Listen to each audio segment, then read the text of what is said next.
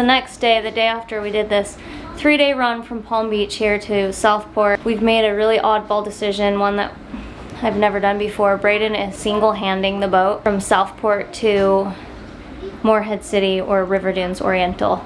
We'll explain why, a lot of reasons why, but wish him luck.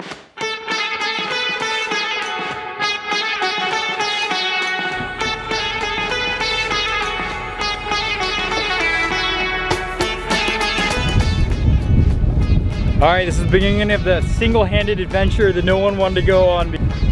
I'll do it though, and I think there's the reasonable expectation that it's gonna be bigger, maybe smaller.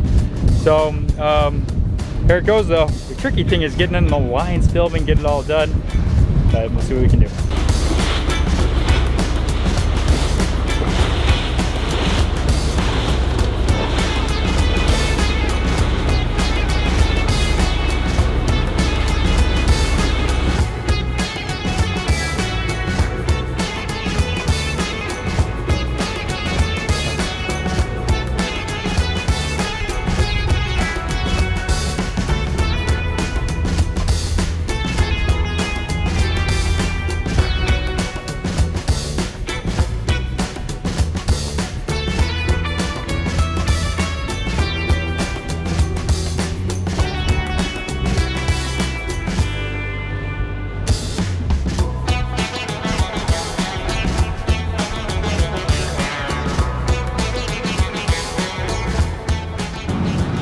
Slip 6. Wait, what are you talking about? Which one is this? What marina? Slip 6. Okay. But you remember that. I'll call you before I get there. Okay. Alright, sounds good. I'll see ya. Alright. Alright, bye.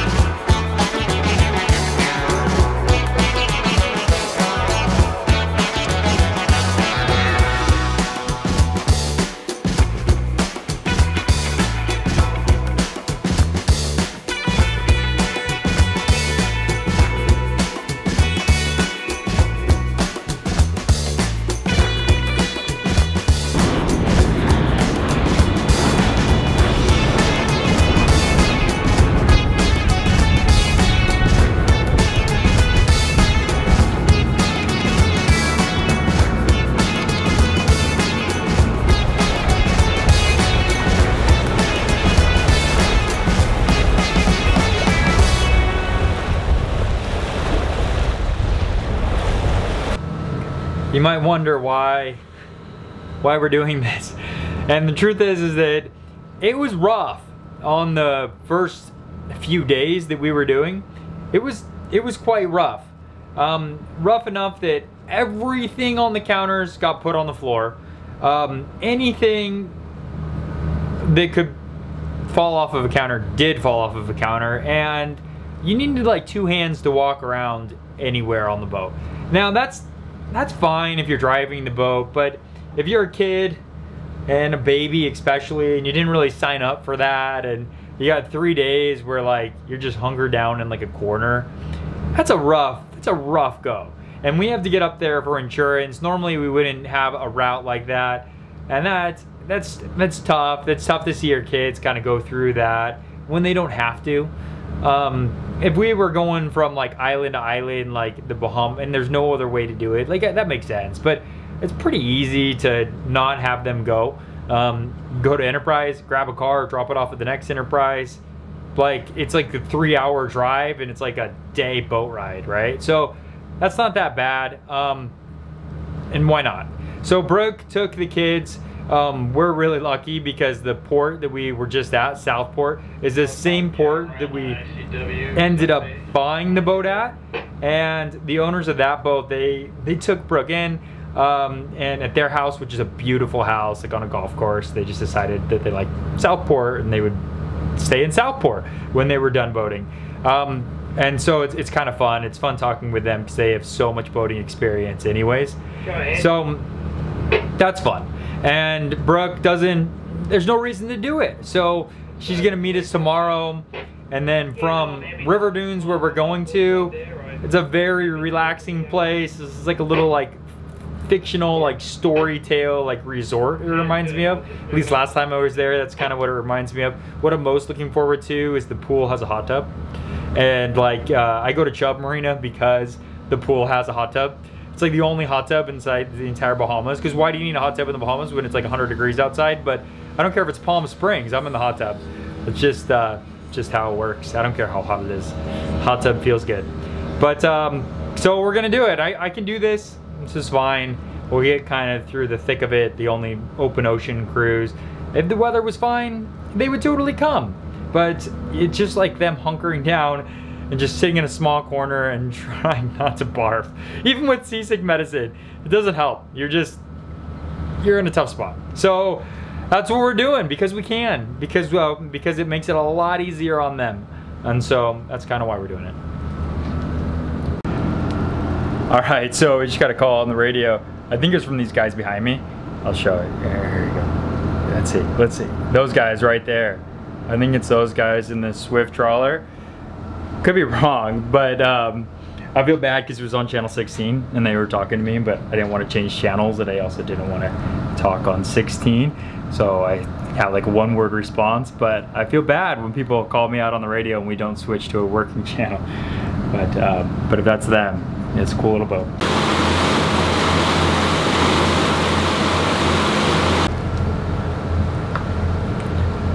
Zarpe. I don't know what to do with myself. It's so boring not having like 4 people needing something every second of the day. I'm like completely bored. I guess. I mean, I thought it'd be like relaxing, but I'm actually just like, what am I gonna do? I mean, this is it's gonna be a lot of time with just like solitude here. Are they gonna rejoin you up in Moorhead, Beaufort? I don't know, anything. You're on your own. In the town on the hill where the apples grow, the church bells ring. Missed the inlet. So Zarpe overshot the inlet there. Now you're not to come back. I wonder how that would have worked out if I didn't say anything. All right, Zarpe's in front of me. I'll show them, but they missed the inlet, so they're continuing going. I'm not sure where, so we'll see what's gonna happen.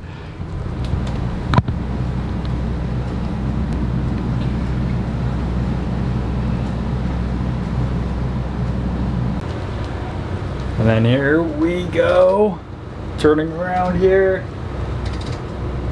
Plenty of depth everywhere. Hope I don't cut this guy off. Let's see. All right, he's far away. I'm making everyone that's watching totally sick.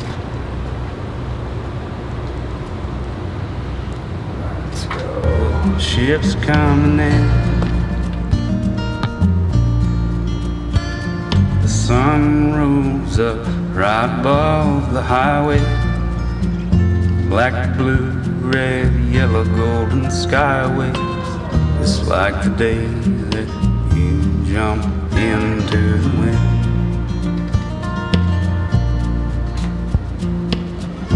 I can't go back down to that water again.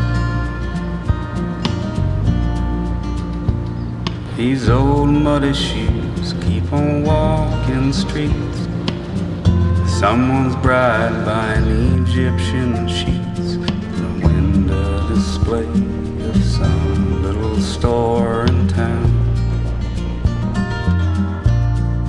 And there's my reflection against the morning light. Hello, Mr. Ghost, Mr. Skeleton White. better comb your hair, better wipe that George clay off your brow. You better stand up straight. All right, so what do you think? We got like 5 minutes and I'm gonna find out how bad it is out there. And the kids left everything strewn out everywhere, so I gotta go put everything away again. I blame it on them. I guess I'm the one in charge right now, so I can't really blame everything on them anymore. That's a bad thing about not having kids on the boat, is you can't like, why did you leave that on the table kind of thing. Now it's my fault if I leave something on the table. It's kind of like the reason to have a dog, always blame everything on the dog. See what happens. 5 minutes, find out how bad the swell is and what direction's at, really.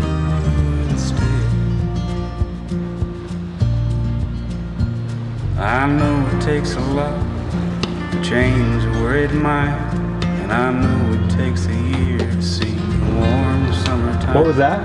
What was that? So it's gnarly out.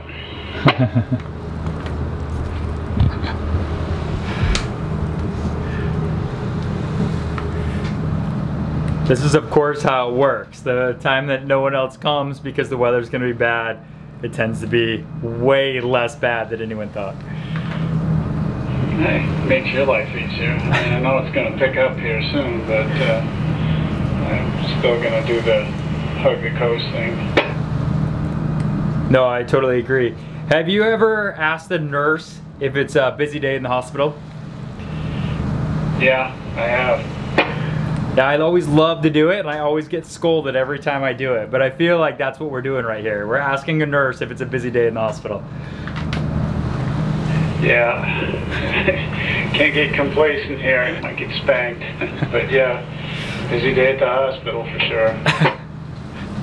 All right, good luck. All right, so I'm out.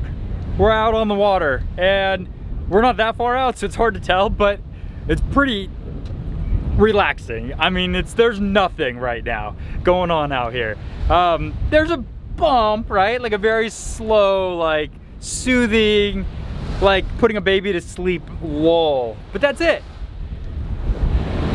Dang it. Everyone should have come. Everyone should have come. But you know what? It's a great place to stop because I really want to know what the other guys say. Gary, the stories are always great, and I feel bad that I didn't have time to stop. So Brooke's gonna come back and she's gonna tell me all the fun things they did and all the cool things that Gary and Tina are up to.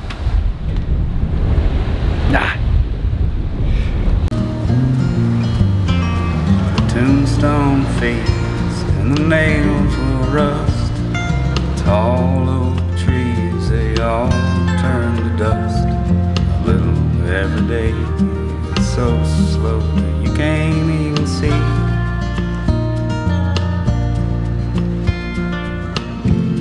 I guess I'll try to find another thing to be. Lord, carry me like a sailing ship.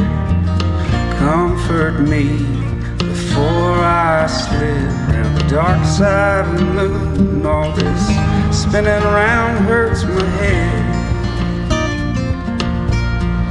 I just sit here lonesome for you.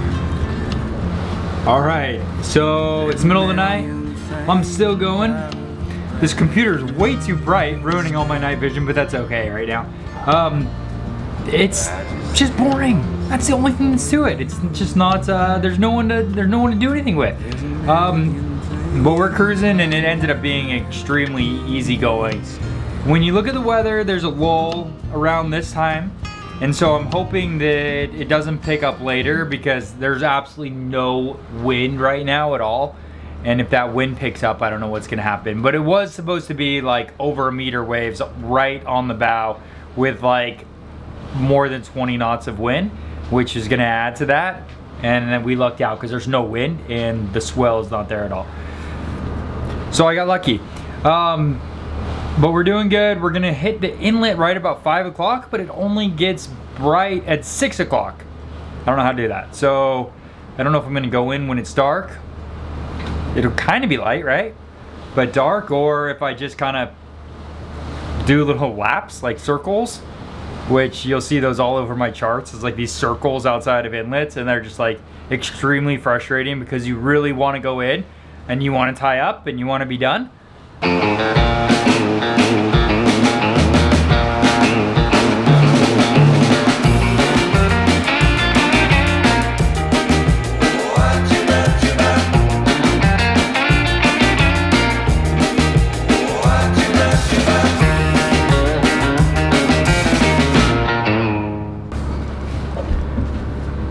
All right, I got there way too early. Well, not way too early. It says I'm gonna be in there at like 6 o'clock. We're going through the, let me turn this on. We're going through the inlet right now, and we were about to. We were probably about 45 minutes away, and it's nowhere near light. So we could have gone and anchored right outside the beach. The wind's blowing offshore, so it would have been okay, but I didn't want to mess with the anchor, put the bridle on and all that. I have to hang over the bow. Being solo at night wasn't extremely comfortable with that, so we decided that we're gonna go and do circles. I'm sure I would have been fine anchoring, it just, and I didn't want to mess with it. And this is what it looks like here.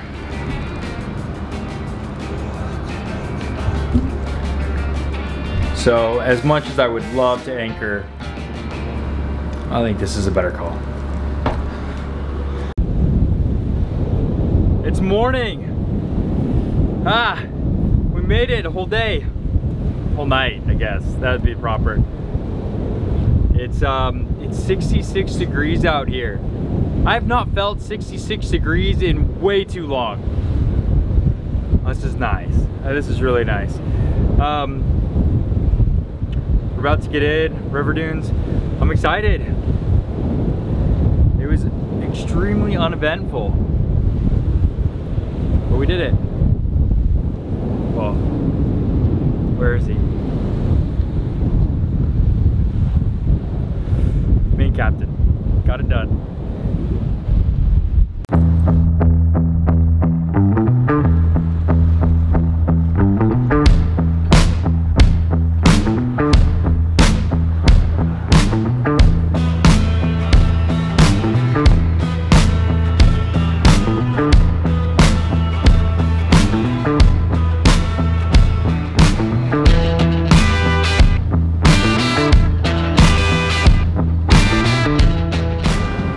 So I made it. I keep on saying that. I keep on saying that I made it. I'm about 3 hours away, but it's like this big river, swamp river, just goes forever. And that's the ICW. It's actually, it's a fun place to be. There's a lot of little houses, a lot of things to see. The only problem is that there's only a small channel of water, and then everything else is too shallow. So if you stop paying attention for too long, like I can do, it's bad news. But I know how this works. So by now, from experience, from some negative experience. All right, it is time. It's about 12:30 right now, and it's about time to set up lines. This is the last little stretch before I get in, and then I'm done. So maybe be done in like 40 minutes, 30 minutes.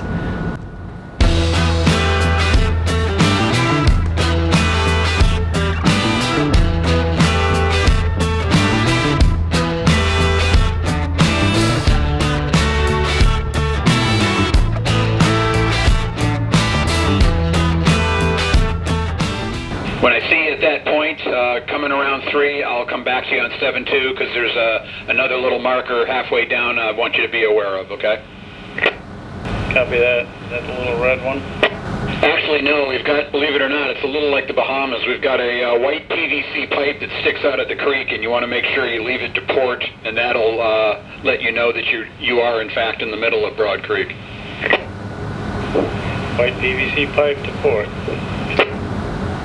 That'll be after the green 3, after you've made that slow turn to port and you're on a 260. You just want to keep your eyes open for that on your way to red 4, which is where we are. Copy that. All right, so about to come into the dock. I gotta be honest, I'm a little nervous because I don't have Brooke out there saying, hey, it's about 10 more feet, then you go back 5 feet. It's about 10 more feet, go back 5 feet. Yeah, about 10 feet still. It really does help actually. I know what she means. I know that when it's like, I get it. I know what she's saying. So it's gonna be hard using the instructions of the dock master, but the dock master here is like incredibly professional and thoroughly knowledgeable. So if this is a marina to do it at, I think this is one of the better ones because they really know what they're doing. It's not like some kids on their summer vacation that are just pretending like they know what they're doing.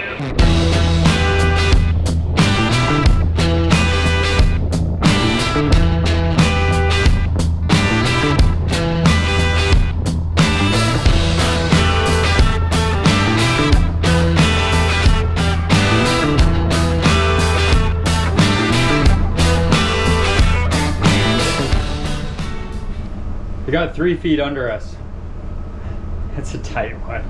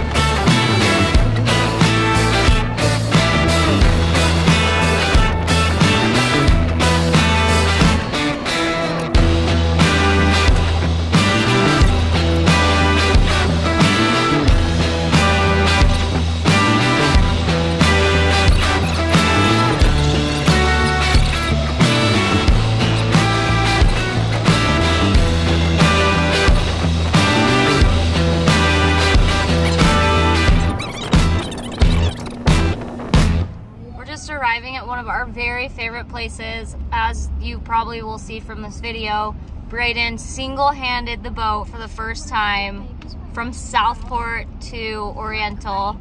It was about 110 miles overnight. I'm insanely proud of him. We just had hit kind of like a point where the kids really wanted off and I wanted a little break, and we were able to spend the night with the previous owners of our boat, who were insanely hospitable. They took us to dinner and the kids got to run around and play. And don't worry, I'm driving on just this driveway. There's no one here, so I'm safe. But it was just exactly what we needed, and I'm tired still, but we feel refreshed, and I'm sure Braden is just gonna crash when I get in. So we're pulling up. Yeah, that was a new milestone. He's never done it. He's always wanted to try it, and this was a good stretch, and he killed it. He's a good captain. Back at one of our favorite places, River Dunes Ponies. Oh, I don't know. We'll talk to him. All right, I gotta put the phone down.